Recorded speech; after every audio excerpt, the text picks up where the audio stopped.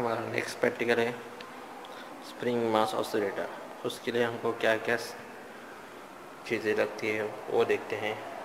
उसके लिए हमको पहले लगते हैं वेट्स, एक स्टैंड, उस स्टैंड पे एक स्केल लगा देते हैं।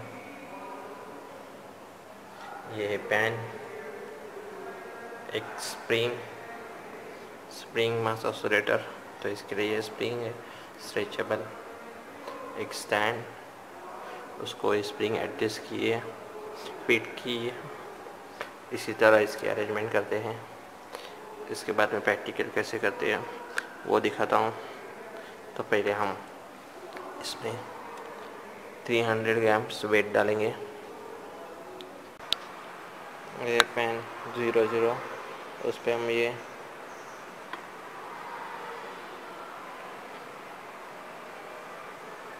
17.5। तो पहले हम 300 ग्राम्स का वेट डालते हैं। ये हमने 300 ग्राम वेट डालते हैं पहले। उसके लिए क्या रीडिंग आता है वो देखते हैं। ये 300 ग्राम का वेट डाला, पॉइंटर कहाँ पे आया वो देखते हैं।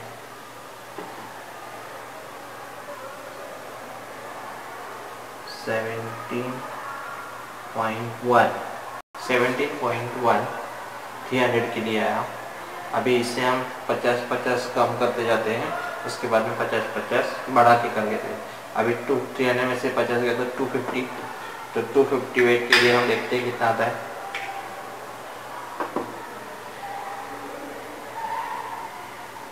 टू 250 के लिए आ रहा है 14.9। अभी 200 के लिए देखते हैं कितना आता है।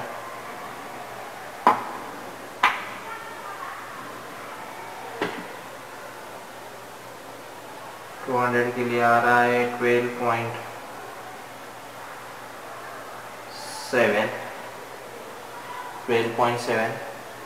अभी 150 के लिए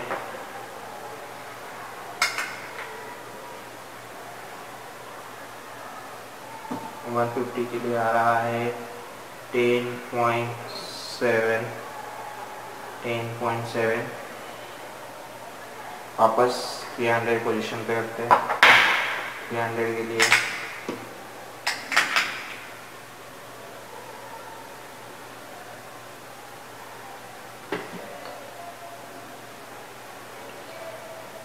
सेम 17.1। अभी 50 ग्राम बढ़ाते 350 के लिए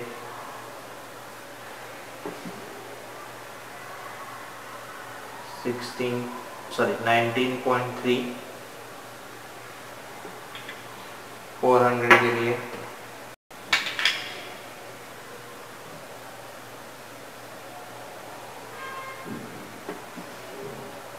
400 के लिए आ रहा है 21.5। 450 के लिए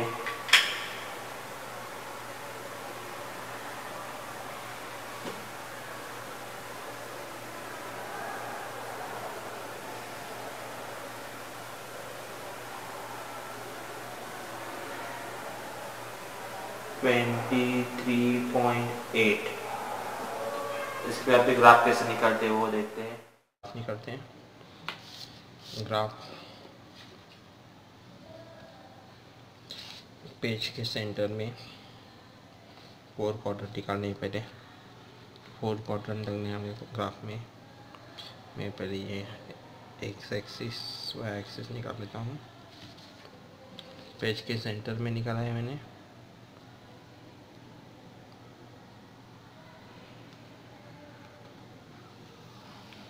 पेज के सेंटर में निकाला। राइट हैंड साइड में स्केल लिखना है।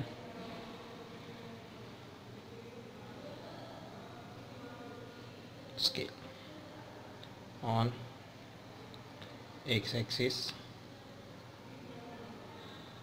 1 सेंटीमीटर इक्वल टू कितना लेंगे वो।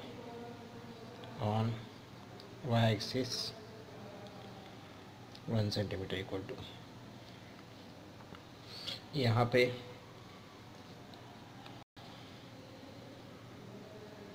फोर्स यहाँ पे x, यहाँ पे अभी हम x एक्सिस पे स्केल ले रहे हैं, हमारा रीडिंग है, रीडिंग के हिसाब से हम स्केल ले रहे हैं। ये हमारा रीडिंग साइड में रखता हूँ, ये रीडिंग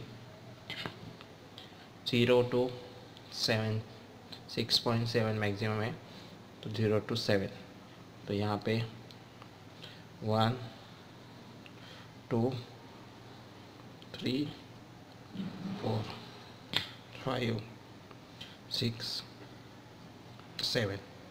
नेगेटिव साइड में भी सेम, -1 -2 -3 -4 -5 6 7। अभी वाई एक्सिस पे फोर्स के लिए फोर्स हमारा है ग्राम वेट में 1 सेंटीमीटर में। अभी हमने एक्स एक्सिस पे लिया scale 1 centimetre equal to 1 centimetre. अभी वाई एक्सिस का देखने वाले हैं। वाई एक्सिस के लिए 1 2 3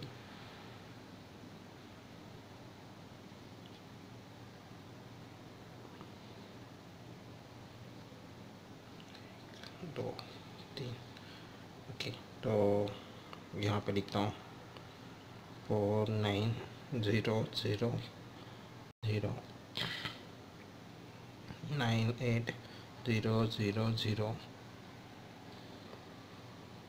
1 4 7 0 0। नेगेटिव में भी सेम 4 9 0 0 0 9 8 0 0 0 1 4 7 0 0 0। तो 1 सेंटीमीटर कितना है हमारा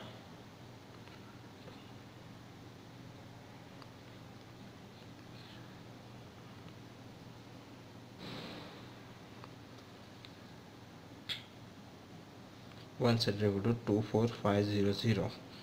तो इसका मतलब यहाँ पे 24500 ग्राम वेट। इसके बाद में ये स्केल को बॉक्स करना है, बॉक्स में लिखना है। अभी हमको पॉइंट्स प्लॉट करने हैं।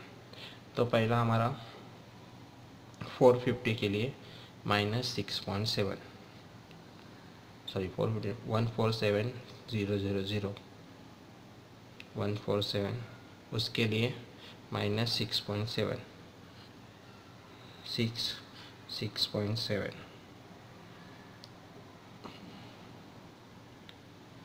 6.7। उसके बाद में दूसरा 98000 के लिए -4.4 98000 के लिए -4.4। ये 4 क्या गया 4.4। तीसरा रीडिंग है हमारा 49000 के लिए -2.2 49000 के लिए -2.2। ये 2.2 सर्कल करना है। अभी दूसरा 300 के लिए 0, तो ये 0 250 यानी -49000 के लिए 2.2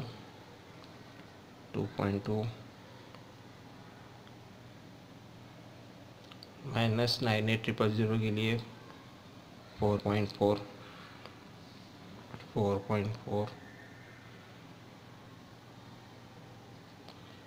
-14700 के लिए 6.4 ये हमारे पॉइंट्स प्लॉट हुए।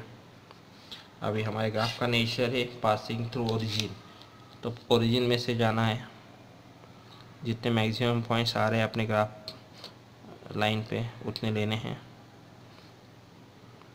ये इस तरह हमने लाइन निकाली पासिंग थ्रू ओरिजिन। अभी स्लोप निकालना है। स्लोप अभी मैं यहाँ पे ट्रायंगल निकालता हूँ।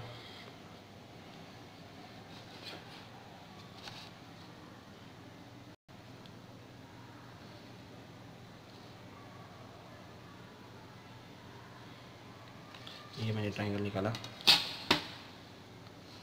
ये A B C, A B distance कितना है वो मेजर करना है। यहाँ से 1 2 3 4 4.4, ये आएगा 4.4।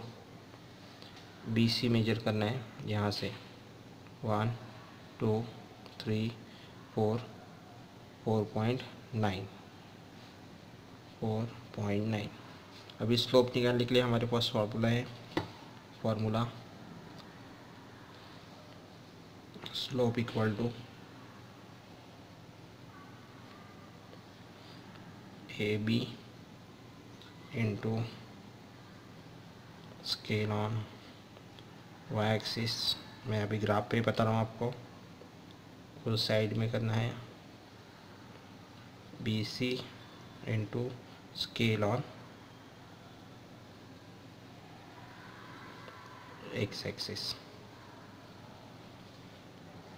ए बी कितना है, ए बी हमारा 4.4, बी सी 4.9 मल्टीप्लाई करके 1 सेंटीमीटर स्केल जो लिया है हमने उससे मल्टीप्लाई करना है। ए बी 1 सेंटीमीटर पे कितना था हमारा 2450 4.9 ये 1 सेंटीमीटर मल्टीप्लाई करना है, सॉल्व करना है। सॉल्व करने के बाद में जो आंसर आएगा वो आएगा फोर्स कांस्टेंट। वो भी आपको साइड में दिखा दो दूसरे पेज पे करके।